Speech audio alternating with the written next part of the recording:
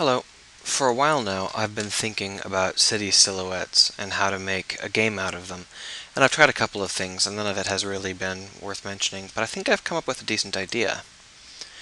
So you have these silhouettes, and basically a big part of that is that there's no detail on them, and you can see a whole building on screen, no problem. Because of that, I was thinking in terms of things like building cities and stuff, but we can actually think in terms of very tiny characters. There are a number of games with very tiny characters these days, and that's fine, and that actually works well in this situation. So if we think in terms of a very tiny character, then we can start to think in terms of a city that you can see and a very tiny character that you're moving around it. So I was thinking, we'll call it a zombie survival game, an open world zombie survival game. I wouldn't want to actually use zombies, but rather than try and build any kind of world here, we'll just talk about zombies. So the buildings, you wouldn't be able to see any detail, but you would be able to see doors if there were doors. Um, and so black doors would mean there's no one home, the lights are off, and those buildings are probably inhabited by monsters. You can go in and scour them of monsters and maybe claim some goodies that are hidden in there. And maybe once you've claimed the city, maybe once you've claimed the building as your own, you might put a person in, an ally, or a whole bunch of allies into one of these buildings. And in that case, the door would turn white. The lights are on.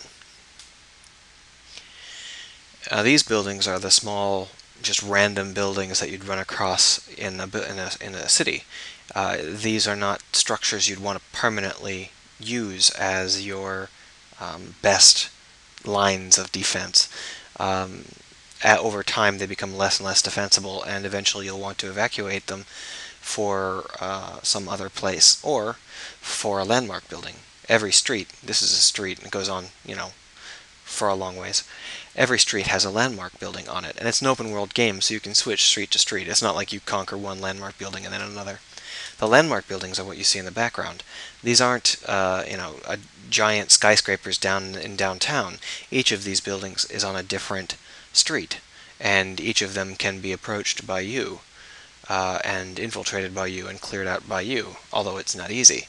And once you put people in a landmark building, then you've got the lights turn on, and you can see that from everywhere. So these are people who can see you and are helpful, and they'll tell you what's coming up. They'll take pot shots at enemies, maybe.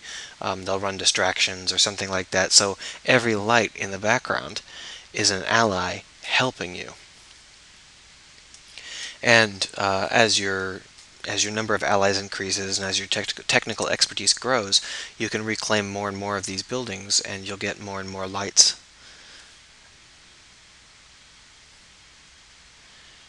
Until, in the long run, you probably have tons and tons of lights back here, and it's a full glowing building. It looks like a real city once again. And of course, you know, it's certainly possible for you to have weather as well, which could be fun and quite nice. So even though this is not, most of these micro character games have levels that are laid out like this, so that there's never very much room over your head. And that's because room over your head is a giant waste, in most cases. The visuals I plan on putting in are worth seeing, but they're certainly not cool enough to merit having half of the screen wasted on them. The reason why shooting upwards, or rather, sorry, the reason why having a character that is this tiny and having this much space above their head, that's bad.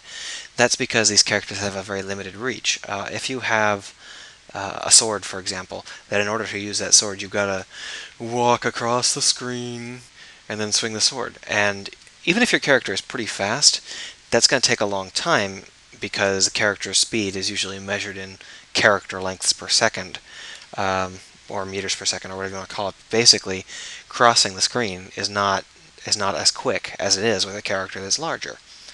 So most of these characters use guns. or gun-like effects, and can shoot at an enemy who at quite a range, and the bullets generally have travel time. And of course, the characters can usually jump quite high, but not to the top of the screen. So if you've got a jumping enemy, the character can shoot the jumping enemy. And I was thinking, that works great, but if you've got a flying enemy, the reason why flying enemies are so hated in most of these side-scrolling games is because you can't really just shoot the flying enemy. Um, Even if you were using your mouse for targeting, which makes ground enemies hard, by the way, but even if you're using your mouse for targeting, if the bullet has a travel time, flying enemies are a real pain in the ass because they're pulling a Medusa head and you're trying to hit them and you're just missing continuously. So I was thinking that the way to do flying enemies is that you just have two weapons. You've got a weapon that fires straight and hits guys on the ground, or flying enemies if they come too low. And then you've got a weapon which can target anything over your head, anything in your airspace, and it locks onto them when you hold down the button, and when you let go of the button, it fires a tracking beam that automatically hits them. And the more of the enemies are in the air, the longer it takes to lock onto them all. And therefore, what happens is you've got this situation where you can run around and jump, and jump on top of the silhouettes and run around all you want and shoot the enemies with straight fire, and then run around and shoot more enemies with straight fire, like a normal game. But if you want to hit the enemies in the sky, you've got to stand still and lock onto them. And doing that takes time, so you've got to make sure you're in a position where the ground-based enemies won't hit you and the flying enemies won't hit you while you're busy locking on.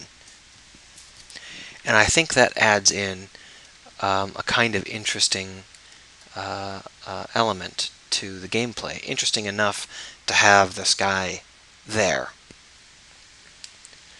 So this game doesn't have any of the complex cave structures and pits that most of these games with microscopic characters have. Instead, it's mostly flat.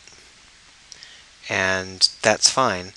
There don't need to be any kind of pits or challenges because of that sort, because the game has flying enemies and ground enemies, and you've got to stand still to hit the flying enemies, but you don't want to get hit by either their bullets or the ground enemies' bullets or the ground enemies themselves. So you've got a nice combination of challenges to work with, especially when you start to talk about creatures bursting out of buildings that you haven't cleared, and what happens when you go into a building. I haven't decided that yet.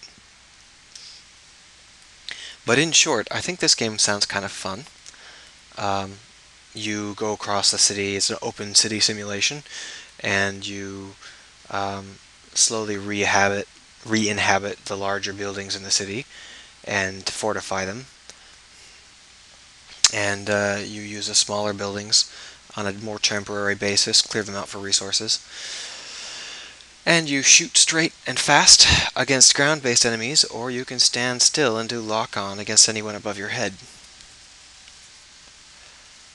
That's the basics, and yeah, just kind of chattering about it.